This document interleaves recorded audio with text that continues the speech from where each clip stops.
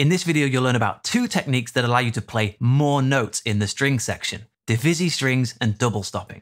You'll also learn why sustained 4-note chords are impossible on an individual string instrument. If there are 4 string instruments split into 5 parts, first and second violins, violas, cellos, and basses, then surely that means the biggest chord you can have is a 5-note chord, right? 1 note per section. Well, no. There are a couple of ways of creating fuller chords with more notes, namely divisi and double stopping. Now, again, if you're never planning to work with a full orchestra and doing all of this with samples, you might be wondering why you need to worry about this. It's all about realism.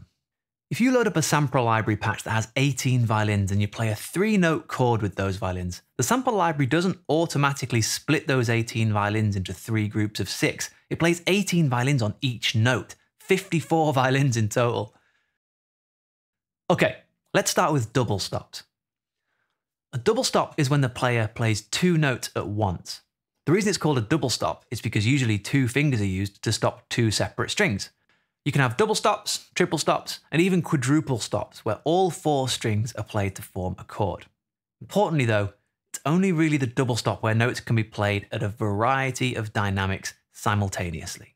Because the bridge of string instruments is curved, the bow can only play across 2 strings at a time, unless you push down extremely hard on the strings, in which case you can sometimes play 3 at once.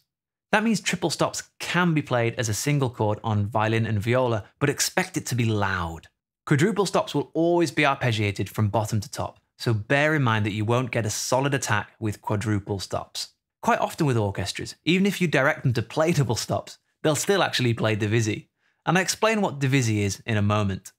There are a few reasons why they avoid double stops. Namely that they're harder to play in tune, since the player has to get 2 notes in tune at the same time. They're harder to make sound as tonally full, and finally, getting in and out of a double stop isn't always easy unless it's been very well planned by the composer.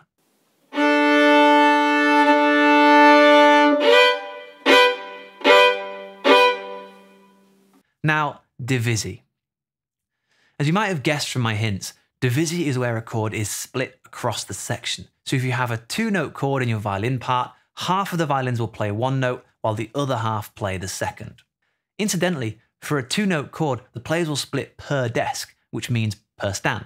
Usually, 2 players share 1 music stand, so the default is that the player closest to the audience plays the top note, while the player on the inside, further from the audience, plays the lower note. Very broadly speaking, try to avoid having the first violins divide unless you really need the extra notes. Put any high register dividing on the second violins.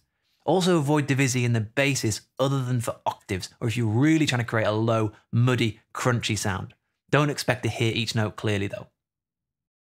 Thanks for watching. If this video helped you, please give it a thumbs up and don't forget to hit the big red subscribe button for more music composition, production, and industry tips. If you want to learn more about the string section, sign up to my free email video course by following the link in the description. And finally, let me know what else you'd like to learn about by leaving me a comment.